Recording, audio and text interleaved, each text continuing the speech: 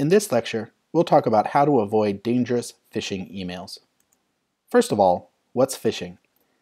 Phishing, and its clever spelling, refers to emails that are tricks or attempts to trick you into giving your login information, password, bank details, or other sensitive information to somebody who's masquerading as a bank, an online retailer, or other official service that you might do business with.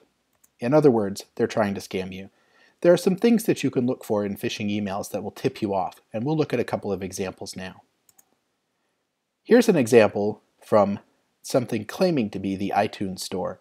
It says, "Alert, unusual activity in your account," and it asks you to click to complete the process to confirm your informations, and it gives you a link to click on. There are some clues on this email that can help us determine whether or not this is a legitimate alert. First, the unusual capitalization, spelling, and grammatical mistakes in the email give us an indication it's probably not an official alert or a professional communication. Second, the email address that it's from doesn't appear to be an official address that is affiliated with Apple or iTunes.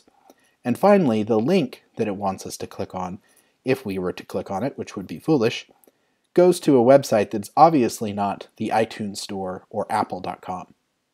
Here's another example. You have been chosen in the UK online national lottery to win £850,000. There are some more clues we can look at in this one that tell us whether or not this is real.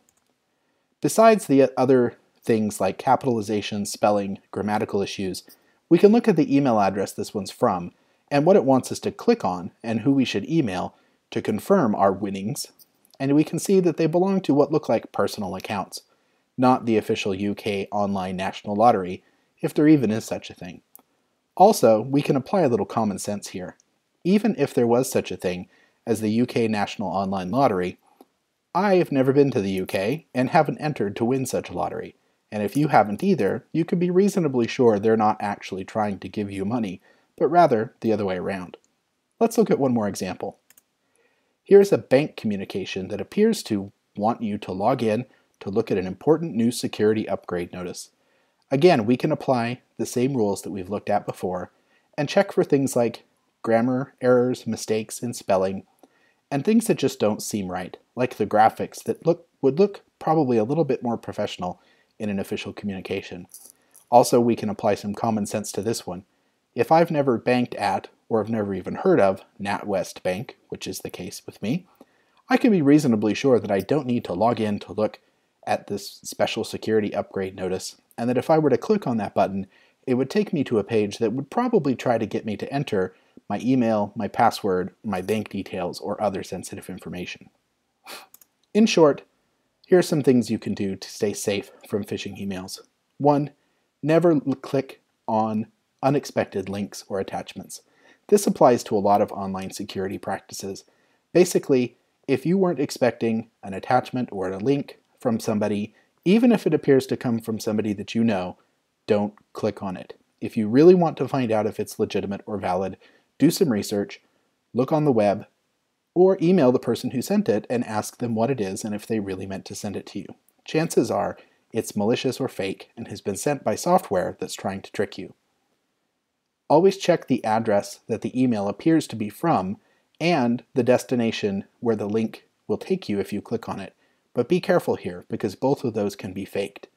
If you look at them and find something that makes you suspicious or is obviously fake, that's a good indication that it's fake and you should stay away. But just because it looks legitimate doesn't necessarily mean that it is. There's some pretty advanced trickery out there. So one other thing you can do is verify independently. For example, if you receive a notice from PayPal about some account activity that looks suspicious, rather than clicking on the link in the email that they sent you, which might be fake, you could manually open your browser and go to paypal.com and log in to see if the account activity that they mentioned is actually real. Chances are it's fake, and by verifying it independently, you've avoided falling into the trap of the person who's phishing for your information. Finally, there's a lot of art to this. It's not all science, and trust your gut. If something seems fishy or too good to be true, it probably is. Do some research, ask somebody you trust, or just delete it. There's a lot to worry about out there, but the internet can be a wonderful, fun place. Don't be worried. Use your head, trust your gut, and remember, be safe out there.